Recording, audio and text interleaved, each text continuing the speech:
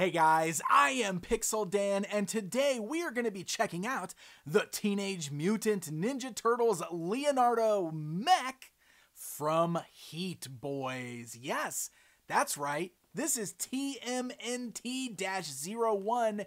It is essentially a Ninja Turtles mech action figure. Man, this is such a cool idea. I am really stoked. I have to give a very special thanks to the folks over at Heat Boys who did provide this sample so we can get a good look at this guy out of the box a little early before it starts shipping. So let's dive right in and do that now. So we got that great image of close-up of our mech on the front of the box there. But as we rotate around this to the back side of the box, you can see just everything that comes with this. There is a lot of stuff crammed into this box. Some great turnarounds of the mech suit itself. So let's go ahead and rip this box open. So as you open up the box, there's going to be multiple layers of the plastic tray because there are so many accessories with this particular figure.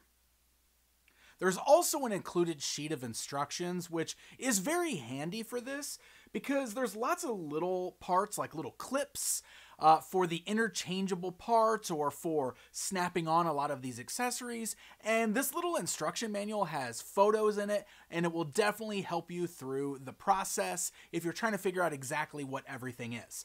And as we're talking about this, I do want to go ahead and start by showing off a lot of these accessories because first of all of these little plastic clips are in here, and these are all various pieces, like I said, for attaching the weapons in various spots on the figure, because there's all these little ports all around the figure where you'll be able to attach different things. And before we really break down into this, let's go ahead and just show you the different accessories also, because as we're talking about the figure, I think it'll make more sense for me to kind of bring in the accessories and show them on here. So we have two of these short swords, which are very nice, and it is worth noting that the blades are made of metal, so they actually do have some nice weight to them. Very cool little short blades here. We also, of course, have two of the longer katana blades as well, and these do come with sheaths that can be attached to the shell on his back. And the blades, again, on these are made of metal, so they're very weighty, really, really nice looking accessories. And then we get some interesting accessories for a Ninja Turtle because we have these two hand blasters here. You can see very nice colors on there. There's some bright blues kind of on the scope on the front to match Leo's gear. And then also some writing. You can even spin the barrel on these things, which is pretty fun. So two little hand blasters there. And then we also have this larger mutagen blaster, big blaster rifle. Again, there's some movable parts on here. And there's also these tiny little canisters of mutagen that can be removed. Look at that. Really cool stuff. They actually have the biohazard symbol on them. But those can just attach on those little clips on the front of the blaster up here. So some really fun accessories. And then in addition to those weapons, we also get 4 shurikens or ninja stars, which are shiny, silver, really cool little weapons there. A few other accessories that we will talk about as we're getting to the different things. Worth noting, when you first pull the figure outside of the packaging, there's some very minor assembly required. The head will need to be snapped onto the ball joint. That'll just take a little bit of pressure to kind of work it onto the ball joint the first time, but then it'll clip into place and it's nice and snug. And then the turtle shell will need to be attached to the back. You can see there's a slot there that easily fits right there onto the shell, and again, fits snugly on his back, and once it's attached, it does stay in place rather nicely. So once we've got him all assembled and out of the package, if I bring in the tape measure, you can see that this stands 9 inches tall. And the figure is made of a combination of die-cast metal and plastic, so he is extremely heavy. There is a lot of weight to him, but he also feels so incredibly well balanced. Like, this is a solid, really nice feeling toy. The quality is really amazing on this thing. Thought we should go ahead and do a scale comparison here, right? We got to stand them alongside some of the other Teenage Mutant Ninja Turtles figures that are available. There's so many of them out there today. So let's just do Playmates and NECA Toys and Super 7, throwing all these guys in there just so you could see all of the different styles and see how they measure up with this 9-inch tall mech suit. So, of course, the whole idea with this is that it is essentially supposed to be a turtle mech, a giant mech that the Ninja Turtles are actually riding inside of, like Voltron style or Power Ranger style or Pacific Rim style, whatever sort of mech, Gundam, whatever kind of mech you want to talk about. That's basically what we've got going on here. In fact, this set does also come with these two little sprue kits. There's one in black and one in green. And one of the things that is attached to these sprue kits are tiny little versions of Leonardo. The green ones being my favorite versions, but it's in black as well. So you've got one tiny little Leonardo with a little base, and he's holding his katana blades. So that kind of shows you the actual scale of what the turtles look like standing next to the mech here. And then there's a tiny little one that is sitting down. Now this is great, and I think this is a great place to start with this, honestly. If we turn around to the back of the mech here, with this turtle shell, you can see it says TMNT-01 as his designation. There's some really nice colors on here, some little metallic blues like they're little lights, some gold. But the shell here is designed so that it does open up. Look at this. So you can actually fold open the back of the shell just like this. The two sides fold open here like so. And then inside of the shell, you'll see this little barrel here. There's also some really nice kind of gunmetal silver all around it. You can see little gears and everything. But this little barrel right here spins around, revealing a seat. And this is where you can sit that tiny little seated Leonardo figure. Look at that. So he just sits in his little chair in the back here as if he's ready to pilot his giant mech suit. You can just spin that back around and then close up the back. This is such a cool little treat on here. Like, I don't know. I was so blown away by how cool that was, that you actually have a tiny little driver seated on there. One of my absolute favorite things about this. All right, so now let's talk about like the articulation, all that stuff with this guy. So like I said, mixture of die-cast metal parts and plastic parts on here, but this thing is highly posable. Now, because he's so heavy, one of the good things is that all the joints on here are also real tight. So you can see tight but fluid, really good fluid movement. And one of the things that I love is when you do things like bend the knees, look at the way the plates on the thighs kind of move forwards. Almost got like a piston type look to it, right? Very mechanical in design. The same thing happens with the knee. Like, I love this big bulky knee that's blue like the knee pad, right, on the turtle. But look at this. When I bend the knee, look at how it kind of like separates and the different parts fold and move down. It is amazing engineering on this thing. I think it is so, so well done. So here we go. The ankles can move up and down. You can actually individually articulate the toes on there as well. It's got a little bit of side-to-side movement. They don't really rock. I do feel like that's one area where I kind of wish that they would rock a little bit better. You can see it does slightly move, but it's really tight, and it also does get kind of hindered a little bit. But all in all, it's pretty good, and it's a nice sturdy foot too. It like really gets flat to the ground, which is something that I appreciate. You saw that knee there bending. It is double jointed, and that's what moves those kind of plates on the leg there. And then you got joints at the thighs that allow the legs to go way out to the side. So you can actually get some like big kicks here if you want to, going forwards and backwards as well. Really great range of motion. You can see the kind of metal joints in here. Everything is so fluid. Like I said, it functions really, really well. The torso up there kind of turns. You can see at the waist a little bit there. Also moves forwards and backwards. So we've got like a little ab crunch kind of hinge joint in here, which is really nice. That head is ball jointed that I showed you, but also the neck itself is articulated. So that, look at that. The neck can come all the way upwards, so you can make them look up. Maybe if you want to do like some flight type poses, you can bend way down. It kind of comes out a little bit, turning the head all the way around. Good range of motion here. The bandana piece is kind of like little fins that are sticking off the back, so those themselves do not move, but good range of motion in the head.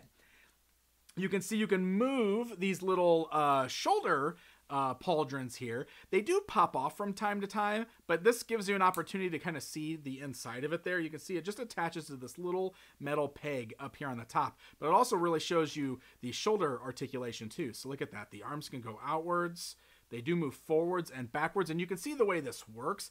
It like pops out of socket, and then you've got a wider range of motion there, which is really cool. And then it's easy. You can just kind of put it right back in place like so. And then you can also move forwards and backwards. You've got double jointed at the elbow there, so really good range of motion. And you can swivel the wrists and also individually articulate the 3 fingers on the hands. So all in all, the articulation is really impressive on this. And like I said, it feels solid. He doesn't feel flimsy or like he's going to fall apart. Aside from like these shoulder pauldrons popping off from time to time, everything else feels real sturdy on here. Like I don't have any real issues with anything popping off when I'm trying to pose him around and find like a really cool pose for the figure. So the posing works great, and this is where we start bringing in all of those different accessories so you can really start mounting things onto him and seeing all the different things we can do. And I talk about mounting things on him. So let me show you. There's going to be several places on here where you can see these little sockets. Like you got one on the back of his shell, you got him up here on his shoulder, you've got him on his hip, but there's a couple hidden ones as well. You can remove the little gold panel on his forearms, and you've got a little socket there. You can remove these little panels on the sides of his legs, revealing other sockets there. And then there's one more that you can remove underneath his shell back here. This one is specifically designed for the figure stand, so hold that thought. We'll come back to that because I want to talk about some of these other ports here and the different things you can do with them. So I already showed you all of those handheld weapons, but what I haven't showed you yet is the shield. So he does have this large shield here, and this is where some of those clips come into place because you can find all these different size clips. And like, for example, this one here would work good with the shield. You can plug this little clip onto the back of the shield, and then if we remove that little covering on his forearm there, revealing that port, this allows you to be able to plug the shield onto his arm like so, and you can face it either direction that you want. This one is kind of backwards. We probably want to spin it around here. There we go. And now we've got the shield on his arm. It's perfectly attached. So you can use that, mount it. You can use it with the guns, the blasters, the swords, whatever you want. But there's some more fun stuff we can do with the shield here that I want to show you guys. So you can actually take the shield apart. Check this out. It comes into 3 parts here. And then we can actually remove this piece in the center here, and we can do some other fun things with this. So let's bring in those short swords that I showed you guys earlier. You can actually clip these short swords right here on the inside of that shield. We can take that middle piece, put it back on here to kind of clip it into place, and then you can still use the same attachment that I showed you guys earlier for attaching it to his forearm. And we've got cool little pegs on here so we can also bring in our shurikens, which I love this because shurikens, you know, they come with every Ninja Turtles figure, but it's not always the easiest to find a way for them to hold it. I love the idea of using it like this to create this crazy little like wrist weapon where you got the shurikens, you've got these blades attached to it. And again, now we can reattach this to the figure's forearm, and you've sort of created this like spinning blade type weapon attached to his wrist, which is a really, really cool idea. Those other 2 pieces that we pulled off, well, they've got these little pegs that you can fold forwards like so, and now you can attach these to like the figure's thighs and the areas that I showed you that we revealed earlier. You can put it up here on his shoulders if you want to, and this just kind of adds to like the overall look of the figure, bulking him out a little bit, you know, adding some extra shielding to him. So some really fun things that you can do with the shield, breaking it into 3 parts so it's not just a standard shield. Now, each of the weapons has this nice little peg on the handles, which allows the figure to hold on to them very nicely. You can see the inside of his hands, the palms of his hands, has these little pegs here that will go right into the slot onto the handle of the blasters, the swords, whatever you want to use. And that way he gets a perfect grip on the weapon. And then you can just fold his fingers right around it, and it works beautifully. And these little handheld blasters are really nice too, because the same kind of thing. You can have him holding onto both of them in his hands if you want to, or you could do something like you can take these clips here, and you can actually find a way to clip them around the blasters, like so. And now we can use these as sort of like holsters. So if you want to holster the weapon at his side, at the pegs on his knees, the pegs on his hips, wherever you want to do it, this allows you to holster the blasters anywhere on the figure. You can also use those exact same ones there if you want to do something like plug the gun up on his shoulders and kind of create shoulder cannons. With all of the different included clips here, there's a lot of fun things that you can do and lots of mixing and matching of the parts. Like this particular clip here has got a handle on it. Again, something you could use on the back of the shield for holding on to it if you want to. You've even got these ones to hang off of his hips. That would be good for the sword blades. You actually work kind of like sheaths to hang the sword blades off of the figure's hips. So the little clips really help with the interchangeability of this, the mixing and matching of the parts, just to find the desired way of displaying the figure. For his katanas, because it's Leonardo, you gotta have his katana blades. So we can attach these little pegs right here, and these will actually clip right into the sockets on the sides of the shell there. That way you now have the katana sheaths hanging off of the figure's back. Again, they hold nice and firm. They look really good. Let's go ahead and remove the blaster from his hand here, because now we're going to put those awesome metal katana blades in his hands. Again, same thing. You've got the nice little peg there that grips really nicely onto the handle of the katanas. You can actually see they clip into the sheaths really nicely as well. But man, these things feel so cool because they're made out of metal, so they got some really good weight to them, just like the figure himself. And so now we've got this giant Ninja Turtle mech, this big old Leo mech, holding on to his signature weapons. It's such a cool look for the figure, but like I said, mixing and matching all of that with the blaster, the rifle, the shield, you could get some very, very cool looks for this figure with all of those different included weapons. One more really fun feature with this thing is that it does feature a light up eyes technology.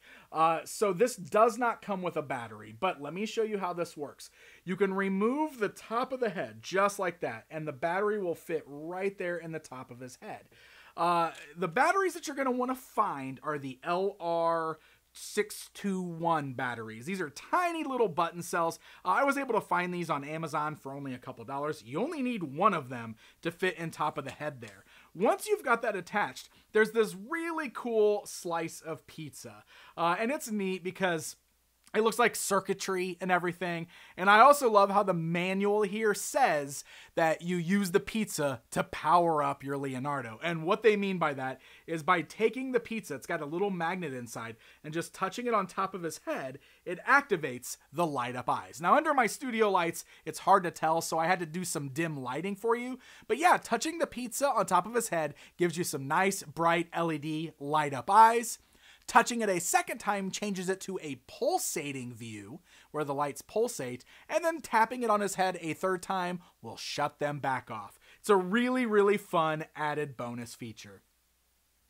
And hey, talking about bonus features, you remember those little plastic sprues I showed you earlier? On the black one, there are these little discs here. Well, it turns out that those are actually wheels. If you look inside of the manual, if you end up collecting all 4 of these when they come out, because obviously they're going to do one for every turtle, you're going to be able to build a tiny little turtle van that's sized appropriately for these, like a little one. So that way you'll be able to use all of your little sitting turtles when they're not sitting inside their mechs. They'll be able to sit inside that little turtle van. I think that is such a cool little added bonus, just like a tiny little build-a-vehicle. Really cool stuff.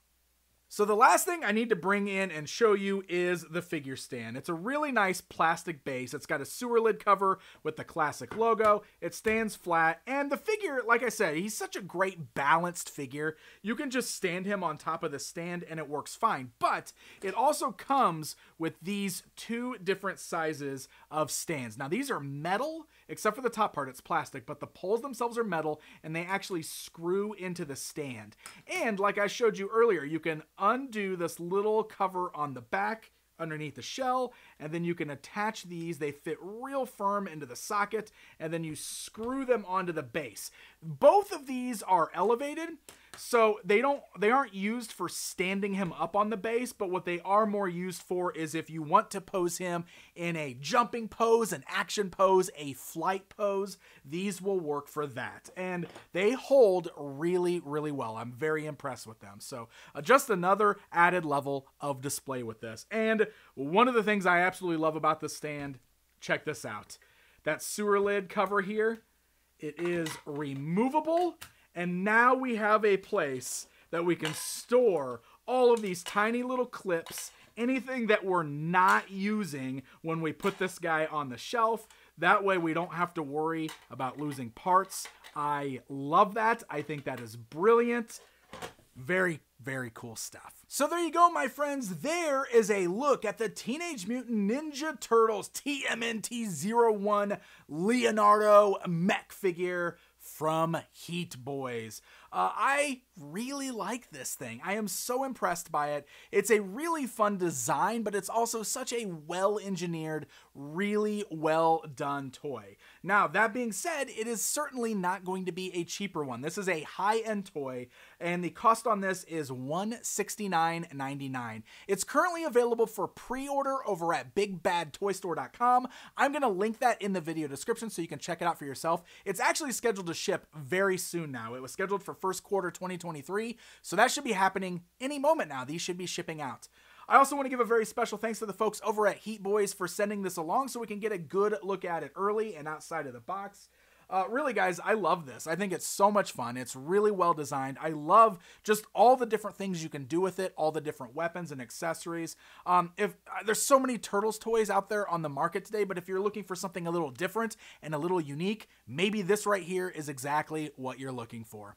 Thank you guys so very much for watching this video, and until next time.